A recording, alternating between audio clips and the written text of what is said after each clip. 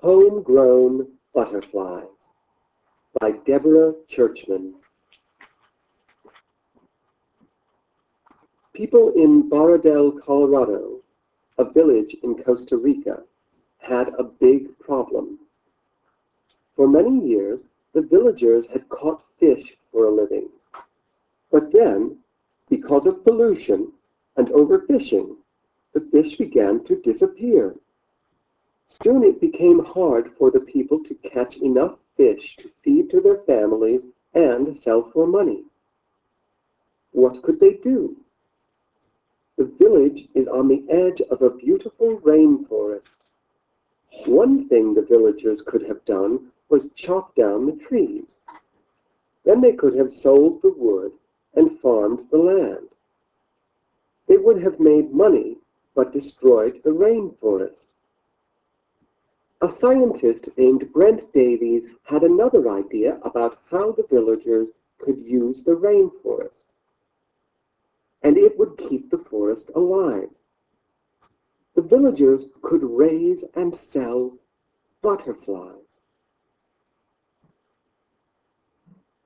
Many colorful butterflies flit around in the forest near Barradell, Colorado. It would be easy to capture a few and use them to raise many more.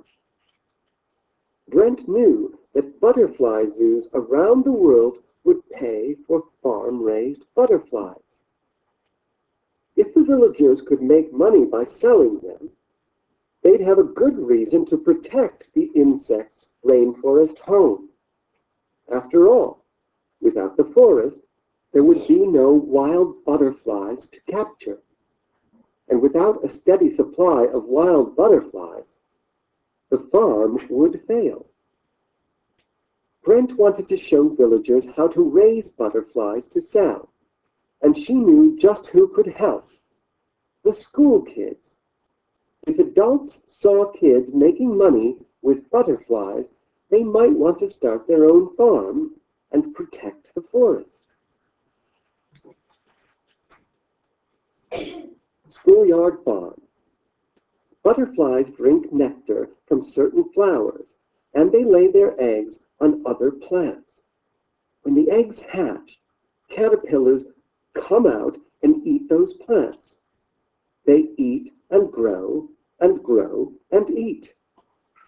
When they've grown enough, the caterpillars turn into pupae.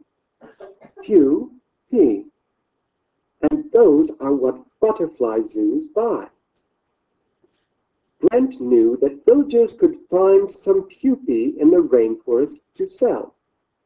But if the people could get butterflies to lay eggs in one place, they could raise caterpillars and get many more pupae.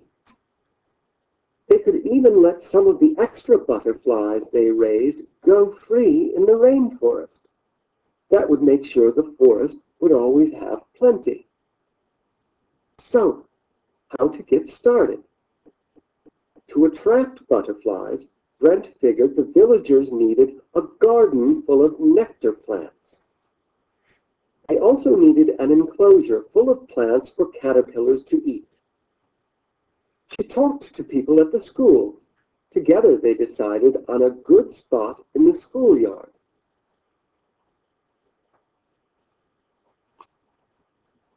Clearing and planting. First, they had to clear a lot of trash out of the schoolyard.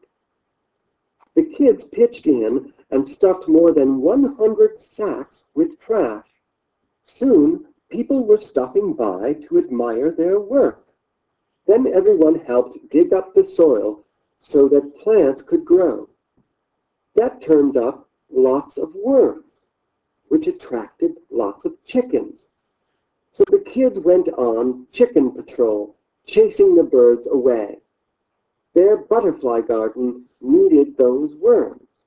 Next, they planted flowers to attract the butterflies. Beside the flower garden, they built the enclosure for raising caterpillars. Then they put the right kinds of plants inside it.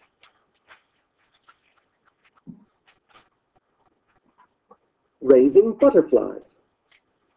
butterflies from the forest flew to the garden to feed on the flowers. Brent taught the children how to capture the butterflies and take them into the enclosure. There, the butterflies laid tiny eggs on the special plants. Brent also taught the children how to find caterpillars and eggs. Some eggs are no bigger than the period at the end of this sentence. The kids learned to lift up leaves and look around the plants. They put the eggs and caterpillars they found into special feeding boxes. That way they could make sure the insects got plenty to eat. In the boxes, the caterpillars fattened up on leaves. Then they turned into pupae. The kids picked the pupae just as if they were picking a crop. They let some of the pupae turn into butterflies, and they put those back into the rainforest. But they sold the other pupae. Today, the farm sells about 250 pupae every month. The money that's earned goes to the school for materials and equipment. The first thing the kids bought was a ceiling fan so their schoolroom wouldn't be so hot. The best news is that some adults in the village have started doing what the kids have done, making farms for butterflies. They've learned from the kids how to use the forest without harming it.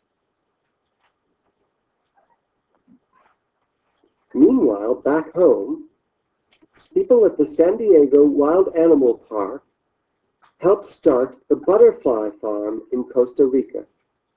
Then they had another wild idea. Why not start this kind of farm at home in California? They asked students at San Pascual Union Elementary School if they wanted to get involved. People at the school agreed to do the same thing as the villagers in Costa Rica. Kids and adults set up a butterfly garden and an enclosed area. Some of the money they earn pays for special things for their school, such as science equipment.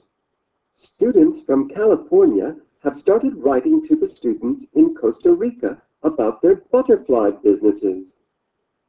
Both groups of kids feel great about what they're doing for nature.